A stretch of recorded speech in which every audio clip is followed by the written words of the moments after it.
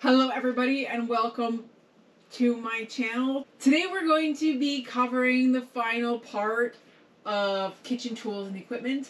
Today is going to be pots and pans and molds. So let's get started.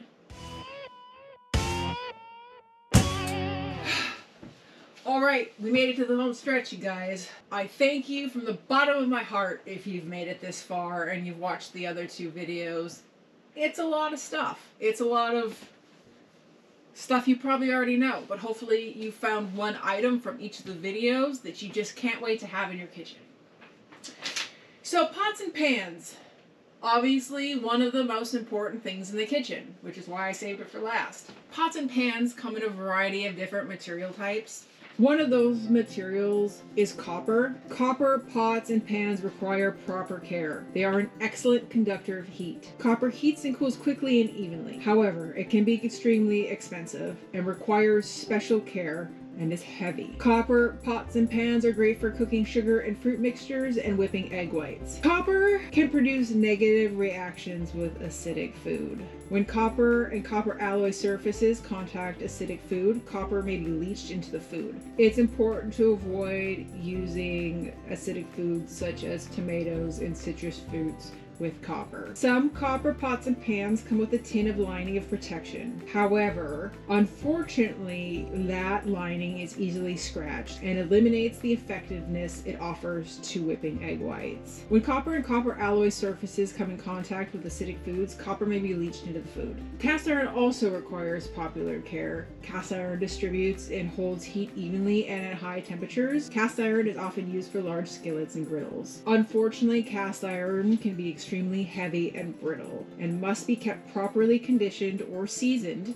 to prevent rust and pitting. Stainless steel pots and pans are poor conductors of heat and retention. They're hard and durable and good for holding foods at low temperatures where scorching is not a problem. They are available bound with copper or aluminum to increase conductivity or strength. Stainless steel is ideal for storage containers as it does not negatively react with food. Different types of steel include blue steel, which is an alloy steel made of white steel, a carbon steel with low content of impurities, mixed with tungsten and chromium. Black steel, made of steel that has not been galvanized. Black steel has dark colored iron oxide coating on its surface. Pressed steel is made by shaping steel sheets between dies in a mechanical or hydraulic press. Rolled steel is a type of steel that's formed using a hot rolling process at a very specific temperature. All of these are prone to discoloration. Aluminum is most common in professional kitchens, particularly for utensils, but aluminum pots and pans conduct heat well. Aluminum is soft and should be handled with care. Aluminum reacts negatively with acidic foods and should not be used to store food. Aluminum pots and pans can discolor light-colored soups and sauces. Avoid using aluminum utensils such as whisks and spoons unless it is anodized aluminum. Another type of pot and pan is a non-stick pot and pan, generally coated with a plastic called PTFE. Non-stick pans offer a slippery, non-reactive finish to prevent foods from sticking. They require a good amount of care. The coating can scratch, chip, and blister, which releases chemicals. It is very important to use plastic or silicone utensils only when using non-stick cookware. Making sure not to heat oil to the point of smoking is also helpful. I'm sure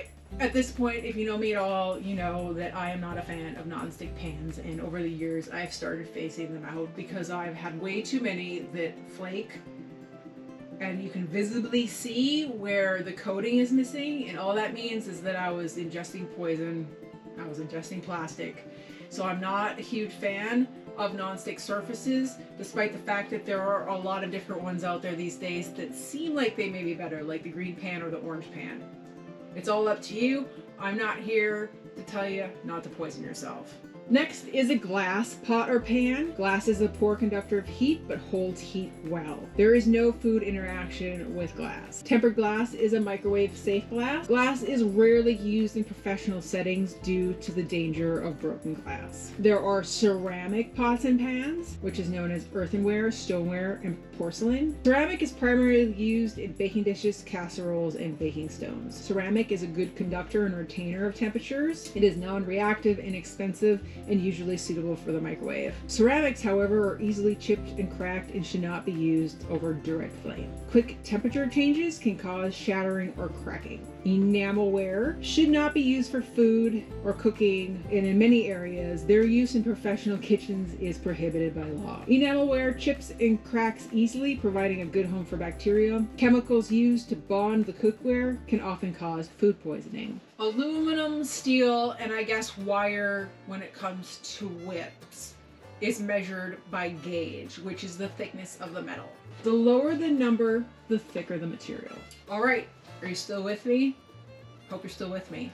So we're gonna move on to the different types of pots and pans. And this is more of, I guess, the exciting part, especially if you're a foodie or a kitchen nerd. The first type of pot or pan is the stock pot. A stock pot or marmite is a large deep pot used for simmering stocks and soups. Stock pots are also great for boiling pasta as they allow room without danger of sticking. Preferred materials of a stock pot include anodized aluminum and stainless steel. A saucepan is a pan with straight edges. It is very versatile. It also can be used for making and reducing sauces. A sauce pot is similar to a stock pot, but it's not as large. A sauce pot has straight sides and 2 looped handles for lifting. So a saucepan versus a sauce pot. A sauce pot has tall sides and 2 looped handles, while a saucepan is shallow with 1 long handle. You would slow cook a flavorful tomato soup in a sauce pot. You would whisk a creamy bechamel sauce in a saucepan or saucier. Boiling lasagna noodles would take place in a stock pot. There's a Dutch oven, also known as a casserole. It is high as it is wide. It usually has a lid and loop handles. It is burner and oven friendly. Then they have a rondeau or brazier, similar to a stock pot or Dutch oven, only more shallow. It's used for browning and simmering. There are cast iron versions called Griswolds. A brazier is used to sear meat by browning it on a stovetop. A sauteuse is a wide base slope side pan similar to a Dutch oven or sauté pan. A sauteuse has a versatile shape and size for searing, braising, roasting, and baking that easily goes from stove to oven to table. A sauteur is a heavier pan, typically with straight sides. This is because it is commonly used for sauces and reductions, where the fat, heavier bottom helps the cooking process. It makes a good pot to cook a protein in, then make an accompanying pan sauce in. It's often referred to as a sauté pan. Omelet pan or crepe pan is a shallow skillet with short sloping sides for ease of swirling, shaping, and quickly cooking omelets and crepes. A shallow sauté pan can work in a pinch as an alternative to an omelet pan or a crepe pan. A bain-marie or a double boiler is a water bath. It gently cooks dishes in warm water that surrounds the food dish. A bain-marie or double boiler is used with items such as custards, sauces, and mousses. Helps in the prevention of curdling or breaking the sauce. A griddle has a flat, rimless design for use with minimal amounts of fat or oil. A griddle is usually a good heat conductor and usually has handles. A fish poacher is a long, narrow pot with straight sides and a perforated rack for holding fish. A steamer is a large pot with perforated inserts or stacking layers and a lid. It's used to gently cook food with steam over the top of boiling or simmering water. A couscousière is a double chamber food steamer specifically used for couscous. A crock pot is a slow cooker. It cooks with low, steady, moist heat. A crock pot is designed to cook food over 8 to 12 hours. It comes in 1 to 6 quart sizes. One of its disadvantages is that it doesn't uniformly cook all ingredients. Then there are some specialty pots and pans which include a wok. A wok is a large bowl-shaped pan that distributes heat evenly while allowing rapid tossing and stirring when stir frying. Paella pan is a large, shallow, skill-like pan, usually made of cast iron, enameled metal, or brushed aluminum. Most have handles on either side. They are used specifically for making the Spanish dish paella. Grill pans are used to simulate a grill. It's best used on a gas stovetop. Let's get into the oven. For oven cooking, we have a roasting pan, which is rectangular with medium-high sides used for roasting and baking. It comes in various sizes. There's a sheet pan, which is a low-sided rectangular pan that allows heat to circulate in the oven and around the food. It may be a full-size sheet pan or a half-size sheet pan. A hotel pan is a rectangular pan used for prepping and holding cooked foods in a steam table, hot box, or steamers. It's used to marinate meats or for food storage in refrigerators. They come in deep, shallow, half-size, full-size, and then other sizes in addition to that. They can also be used for holding cold ingredients in the garde-manger department. Pâté mold is a deep rectangular metal mold with hinged sides to facilitate removal of the pâté. It comes in a variety of shapes and sizes for presentation, such as oval and tubular. Terrine molds are used for pâtés and terrines. A pâté and terrine, which translates into paste in a dish, may be oval or rectangular and has a lid. Traditionally, terrine molds have been made in earthenware, but they also may be made of enameled cast iron. A gratin dish is a shallow oval baking dish made of ceramic, enameled cast iron, or enameled steel. A soufflé dish is a straight-edged round dish that comes in various sizes used for making soufflés. A timbale mold is a small metal or ceramic mold used for individual portions of molded cooked vegetables that may have a custard base. There are a number of specialty molds, include the dariole, the sévérine, the ring, and other shapes used specifically for achieving various shapes. The springform pan is similar to a cake pan. However, a springform pan has springs that can be released in order to remove the cake from the pan easier.